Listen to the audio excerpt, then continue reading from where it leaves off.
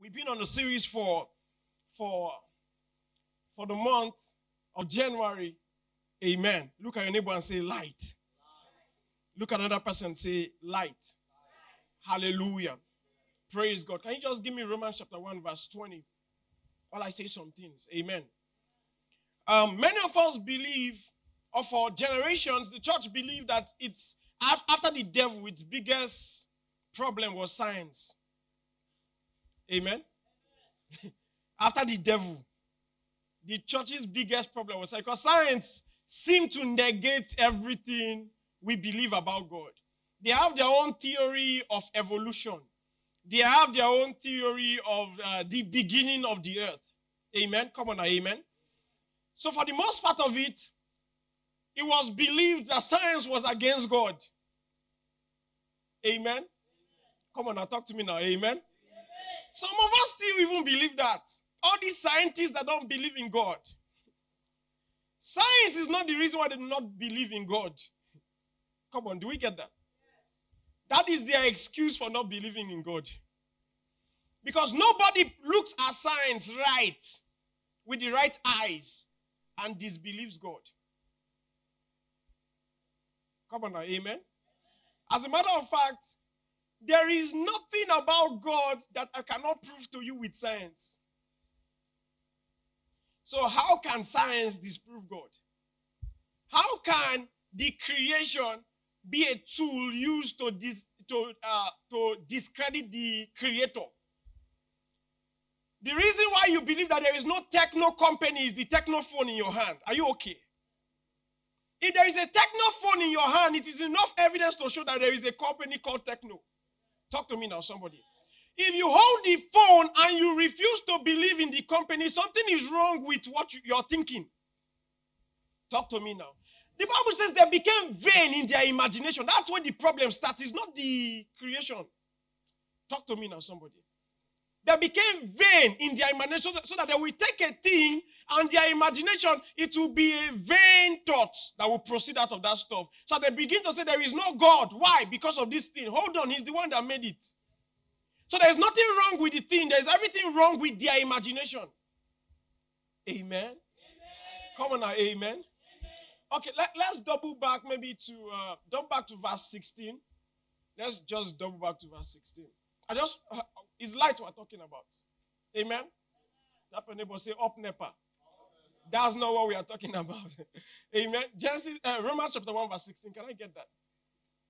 I'm not sure of the gospel of Christ, for it's the power of God unto salvation to them that believe. Romans chapter 1 verse 6. I want us to take it up to 20. That's what I want to put up on the screen.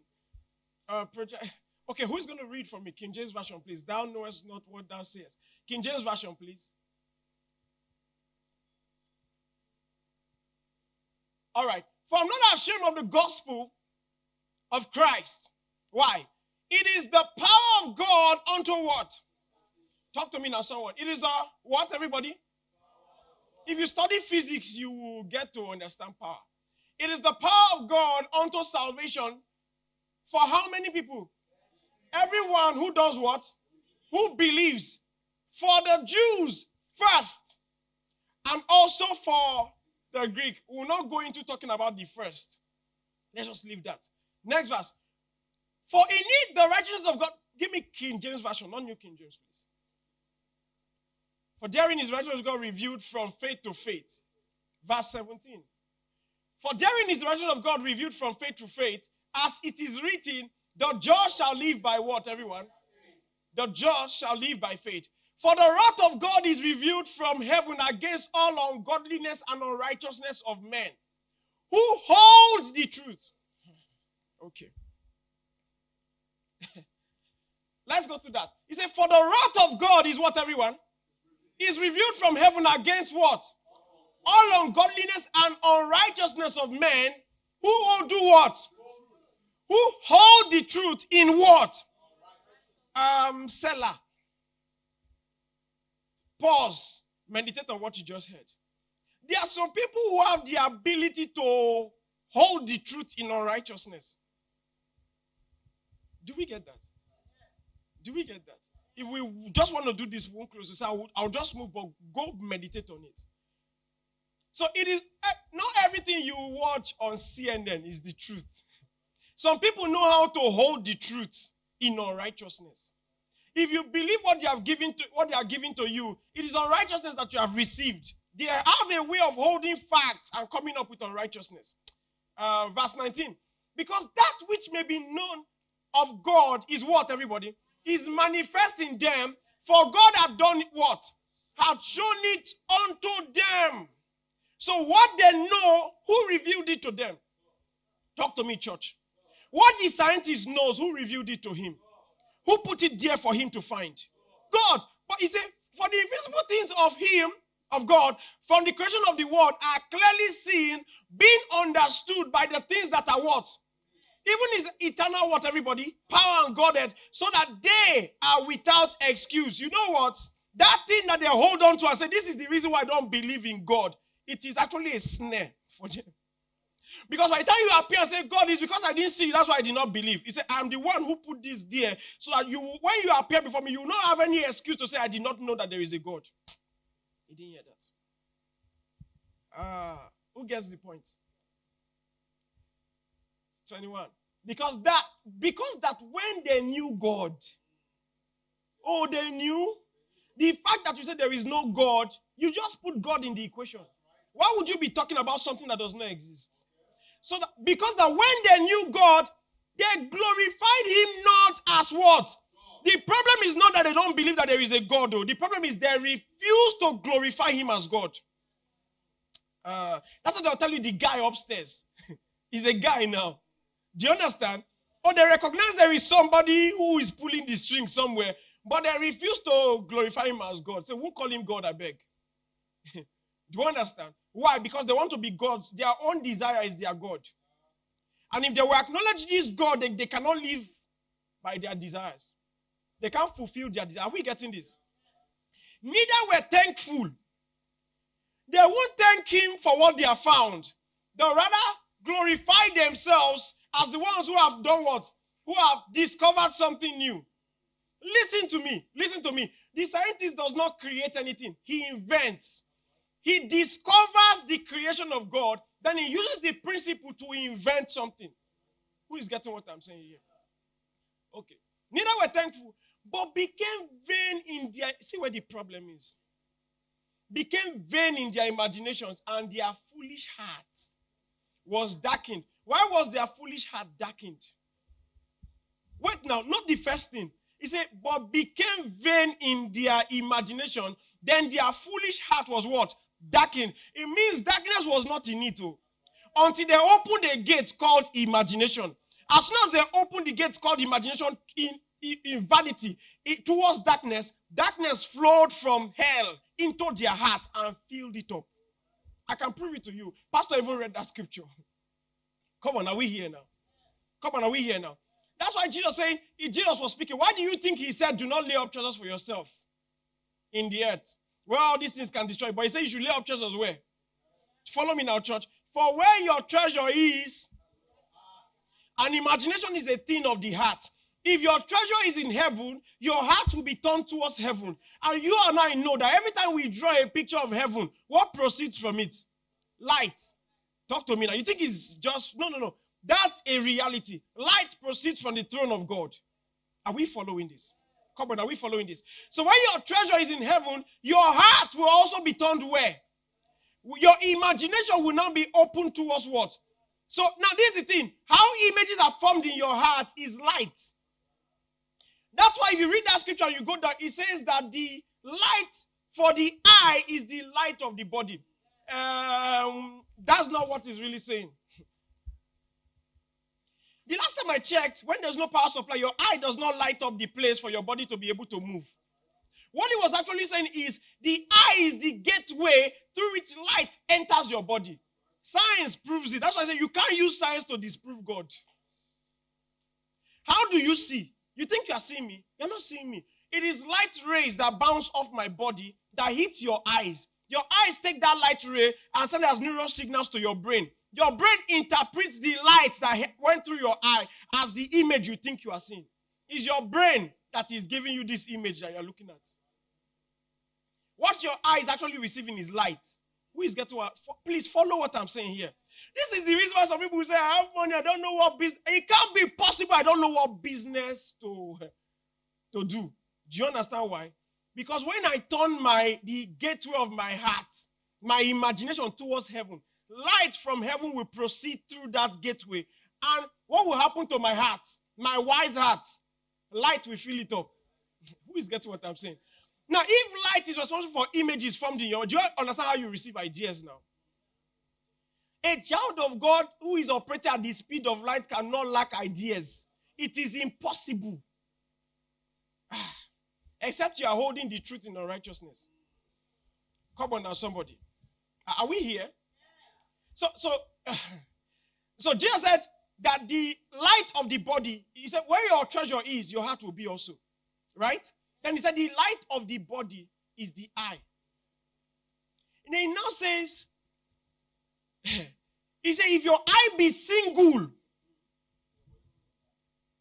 and we've been using motivational preacher like me, like I was, not now. Amen? Come on, amen? Motivational preacher like me those days, brethren, the Bible says, if your eye be single, brethren, focus. Tap your neighbor and say, focus, church. Tap your neighbor and say, focus. Oh, sorry, I was speaking in English. Tap your neighbor. Tell your neighbor, focus. Now you will respond it. Amen?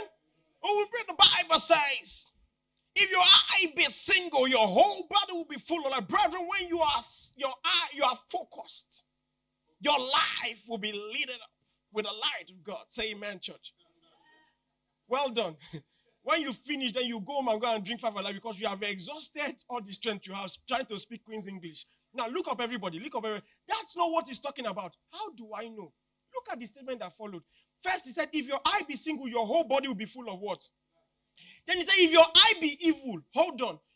When did the opposite of single become evil? When?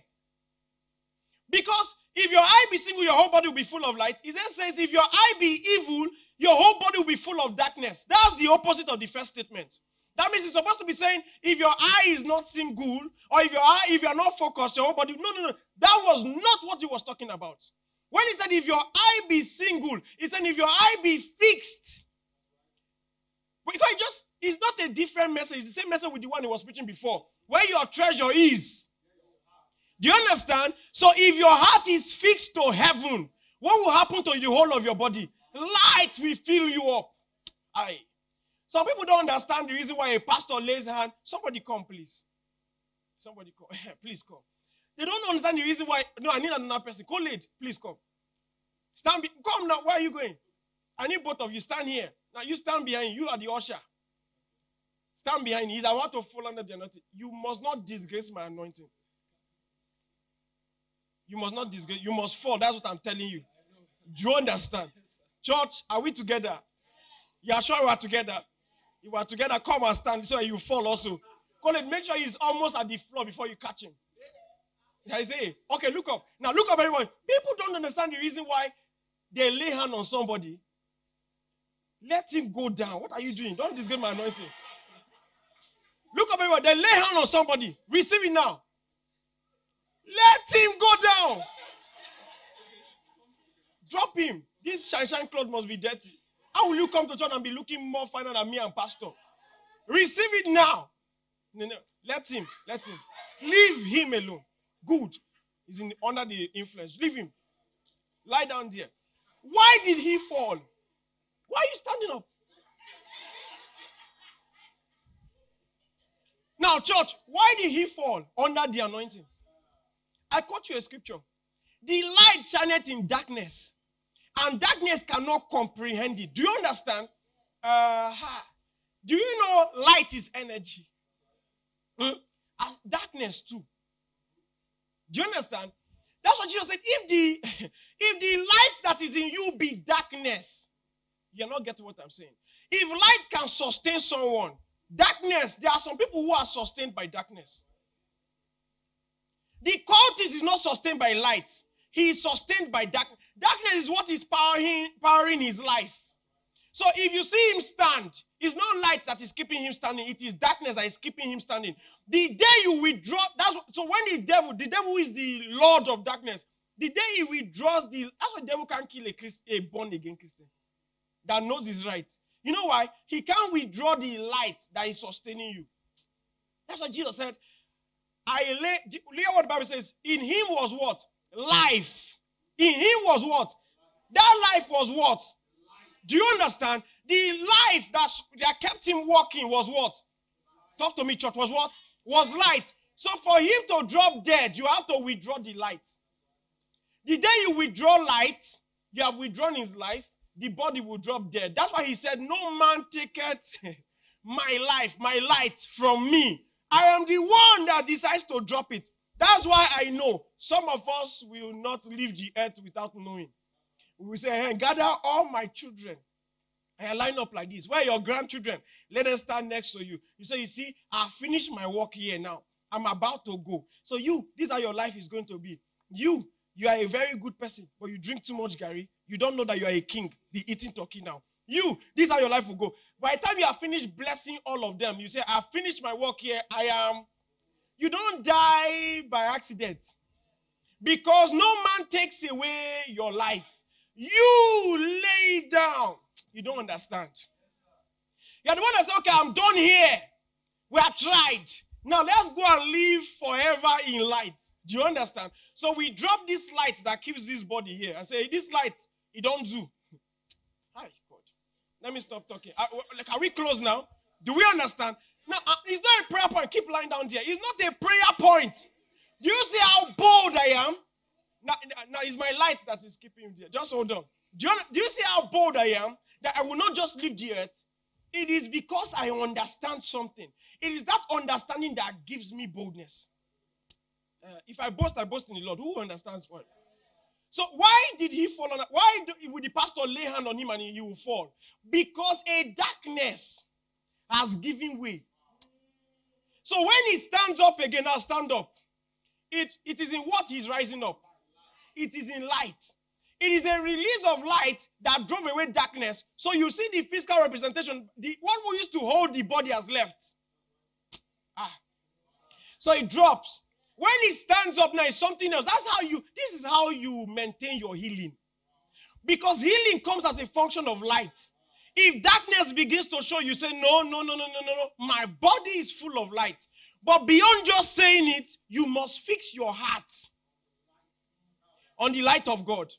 On the light of God's word. Because the moment you start saying, hey, the pain here. Hey, I am sick again. Hey, this thing must be pneumonia. This one is cancer. What you are opening up your imagination to is darkness. That's why they take some people to the hospital. They say, what's the problem? When the doctor checks in the morning, it's pneumonia. By the time he comes in the afternoon to come and give you pneumonia drugs, they'll discover it's hepatitis. When they finish with that one, and they say they come in the evening, they'll come and discover that, look, this thing looks like cancer. By the time they come in the next morning, it has to be diabetes. Do you understand? You know why? That person's body, his body is full of darkness. It is not medicine that will cure it. It is light. You didn't hear that? Pray all you want. Do all you want to do. Whatever you are going to do. Because this person's body is full of darkness. What will happen to the body? The body begins to die. Are we here? No man taketh my life, my light from me. I lay it down at my will. Listen to me. No babalawo in the village can take it from you. You are the one that lays it down. How do they do it? They tell you one babalawo has done something in the village. You believe it. You now open your imagination to darkness. As you open, hey, so they have taken my name there now. That I know now that will drive me from work because of this thing. In fact, that one that frowned, the person that frowned at you did not frown at you because of what happened in the village. His wife gave him serious trouble in the morning before he came to work. That's why he's frowning. But you now opening your imagination and saying, he doesn't like me. That's the day he will start not liking you. Because you have opened your heart to that darkness. That darkness will flood you. And every time he sees you, the darkness will talk to him, frown, and keep going. Come on now. Try this now for 1 week. You know, I like this church because we're a practical church. Now, go for the next 7 days and try what I'm telling you. That's what I say, stand in front of the mirror. Look at it, say, only me one. Fine like this. everywhere you go, everybody will say, why you fine like this? You know why? You've opened your imagination to that light. Do you understand? But when you open your imagination is everything. You open your imagination to darkness. I know fine. See my head bent. Goshi de front. You are even who didn't used to see it before. So what did you do your goshi like this? Come on now, someone. Am I saying the truth here? Am I saying the truth here? That's why if you tell you're either married to your wife or your husband or you're in a relationship, that person, you're fine. You keep saying you're fine every day. You keep saying, the person will begin to feel fine. You know why? Because the person has started opening his or her imagination towards that. I hope you know there's a relationship between light and sound. Let me round up with this. There's a relationship between light. Okay, yeah, you can go and sit down now. We can go with the light. Amen. Let's celebrate them. Let's celebrate them. There is a relationship between light and sound. Lightning and thunder. Then the Bible says in the book of Revelation that lightning and thunder proceeds from the throne of God.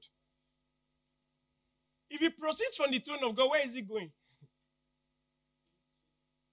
Where is it going now? It's proceeding from the throne of God to the universe.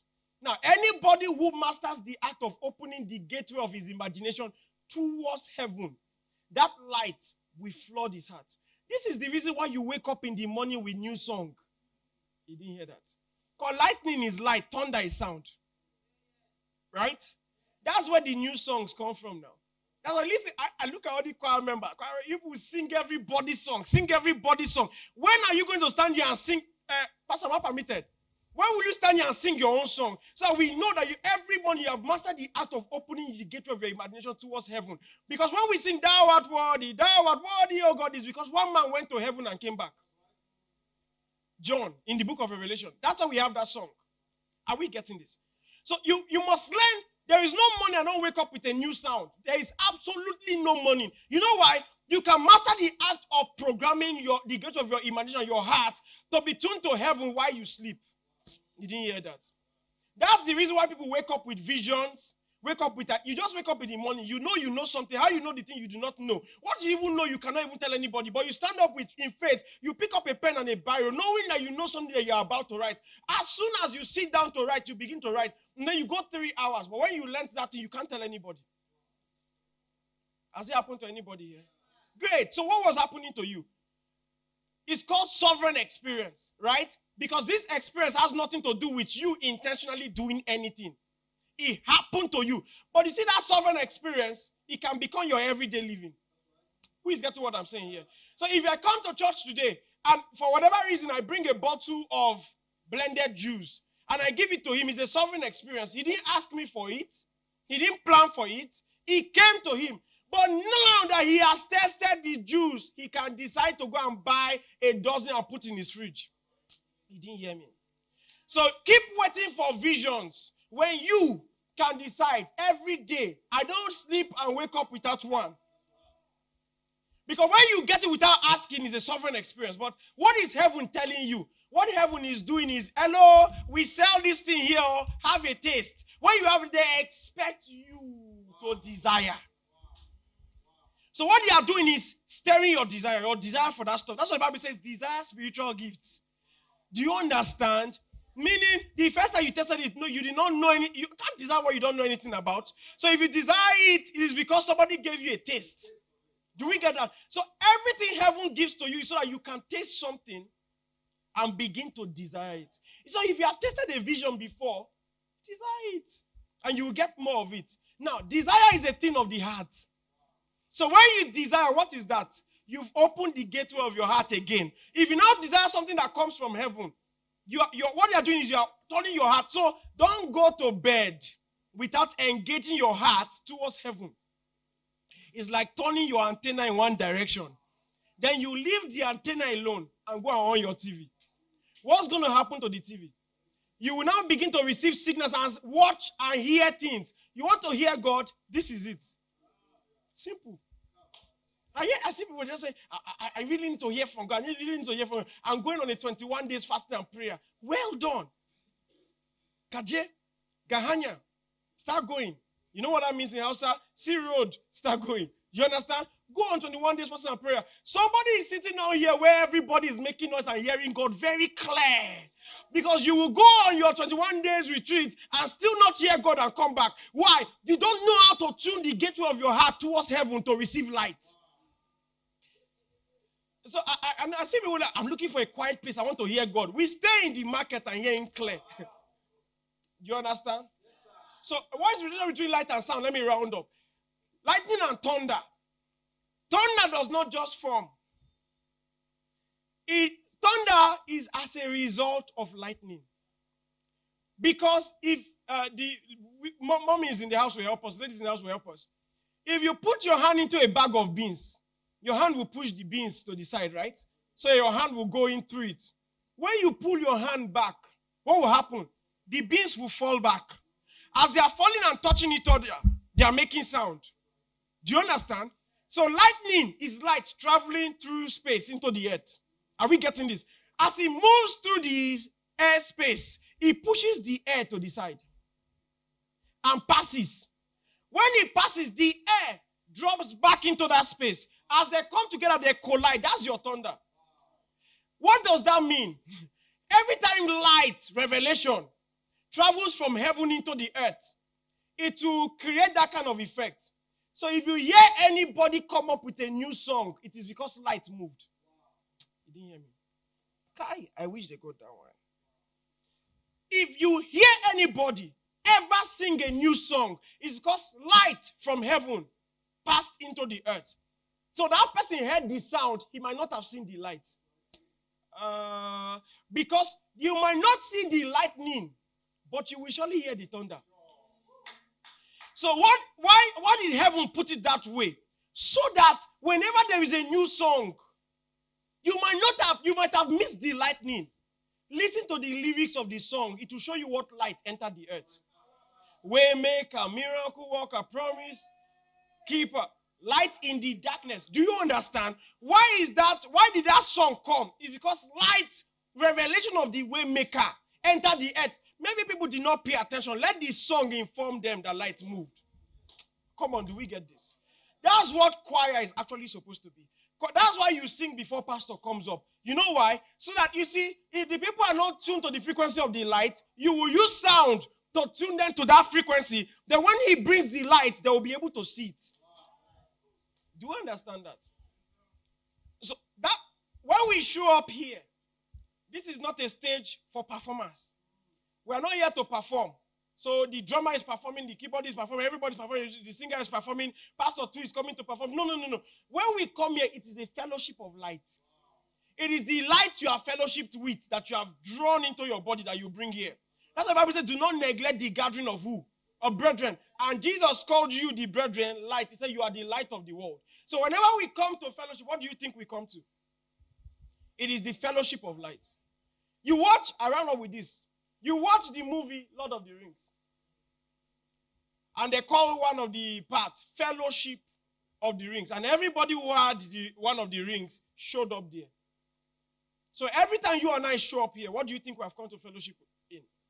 It's the fellowship of the light. So the light of healing that you carry, when you show up here, I partake of that light of healing. That's what they call love feast. Do you understand? Love feast is not you cook your tribal food and you bring and we all eat. That's the physical way we do that spiritual representation. The real one is that you bring the light of God you have received. You bring the light of God you have received. He brings the light of God he has received. She brings the light of God she has received. We all show up here. So as we are all ministering to one another, even good morning, I'm releasing a light. So you are depressed because darkness has filled you up. But when I say, hey, good morning, you look good. What happens? Light jumps out of me into you. And then you become happy again. Why? You met somebody who is carrying light. So I run up today. This is what God is doing to you and I. He's not just showing us he is light. He's showing you, look, you are like me. You are light. You are the light of the world. This is what happens when you move. That's why you move. You have not said one word, but people are hearing things. You know why? Lightning, when it moves, thunder will proceed. Lift up your hands to heaven. Just declare, I am the light of my family.